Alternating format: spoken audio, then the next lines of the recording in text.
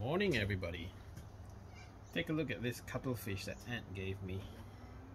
Ant caught this a few weeks back and it's been in the freezer. He's already eaten the belly bit, but he very kindly, generously gave me the wings and the head.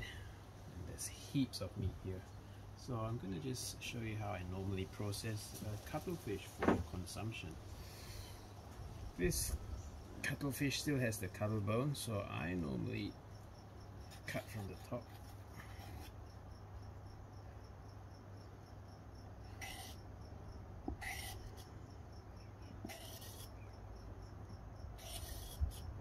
And peel back the cuttle bone.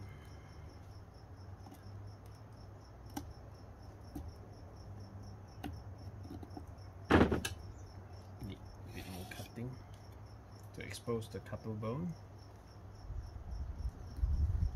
And once you've exposed the cuttle bone, you can usually peel the cuttle bone out, like so.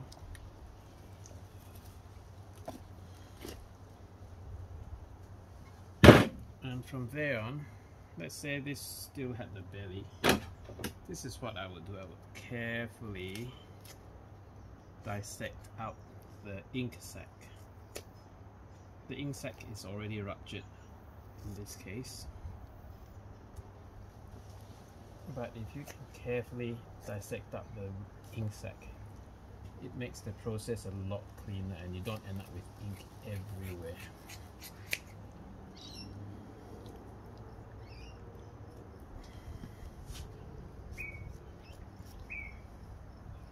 And the ink is also very good for things like squid ink pasta, if you're into that.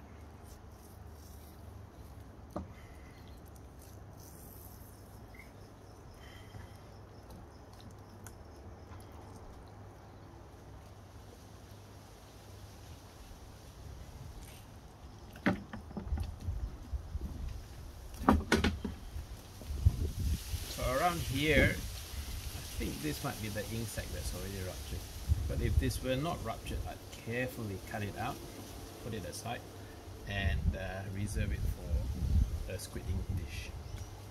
So that's how you separate the cuttle bone from the cuttlefish. And so here are the wings.